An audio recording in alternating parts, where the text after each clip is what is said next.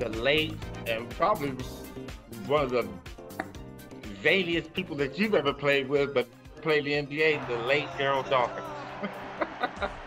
Well, my teammate in Philly, and we played for the NBA championship 3 times in 6 years, and as you know, we were runner-ups in those 6 years. So he had his championship experience when he left the Philly and went to the Nets. You know, he played the second half of his career. So I think he only played with 2 teams.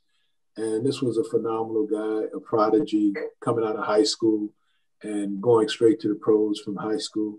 Quick wit, great sense of humor, special guy who was a character on and off the court, and especially on the bus rides down to Maryland or the bus rides to New York.